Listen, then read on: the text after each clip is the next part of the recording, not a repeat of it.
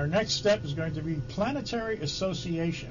And this is something that's very important. You're going to have to remember this because we're going to use it later on as we start looking at charts and learning how to read them in a different light.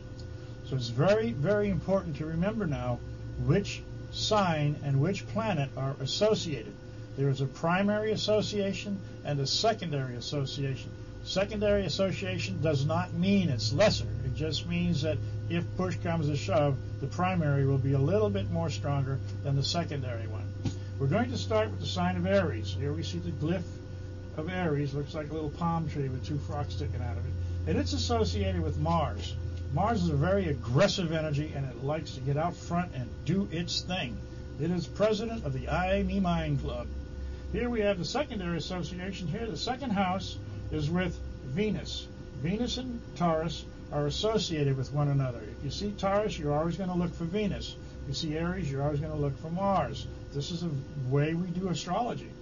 Gemini is associated with Mercury, but Mercury is a secondary association to Gemini, and this is because Virgo has a stronger association.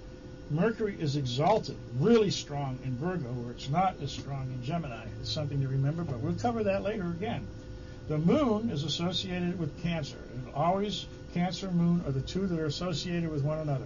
If you look for Cancer, you always look for the Moon next.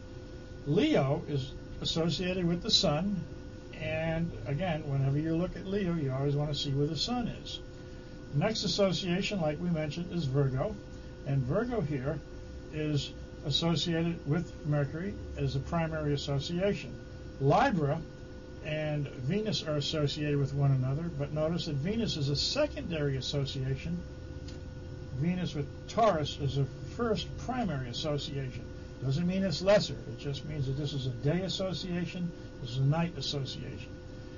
Scorpio is a very strong association with Mars. So Mars and Scorpio are associated with one another. This is the primary association, very strong, very powerful. This is very strong, very powerful, but this is the nighttime association. Sagittarius is associated with Jupiter. So these two are always, if you see the sign Sag, you always want to look for Jupiter to see where it is.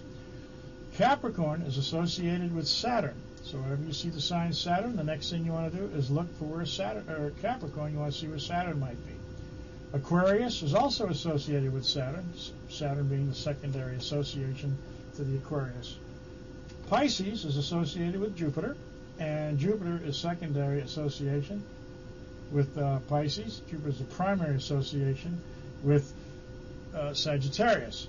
Now again, like I say, the primary association and the secondary association is just a way of looking at it. They're all associated within the same light, but it's just important to recognize that these associations, some are a little bit more aggressive than others. Scorpio is a little more secretive. This is a more open.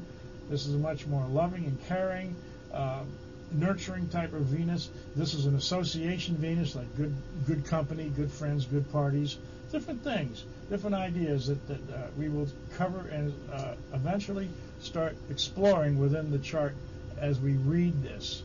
Now remember, take note of this. This is very important to recognize and what the associations are and how we're going to use them later. If you have an astrology book, make note of this. Copy them down so you have them at ready for referencing a little bit later. Okay? Make sure you got this down now.